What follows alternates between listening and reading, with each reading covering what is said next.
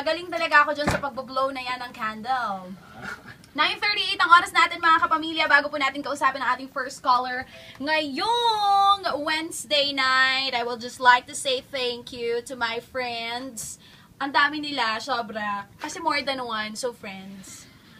Dalawa naman silang nandito, so marami-rami na yan. Na nandito po ngayong gabi sa booth at hindi po makamove on sa pagkapanalo ko sa Yahoo Awards. Nagpa-cake ka na, Jem, last time. May cake pa ulit ngayon. Sino kumasa dito? Si Bruce. Sana, Bruce, nagpa-pizza ka na lang. Hindi lang halaga niyan eh. Oy, pero thank you Taray! Bruce, sa birthday ko Kailangan natin ng konti para buong pamilya ko makatikim.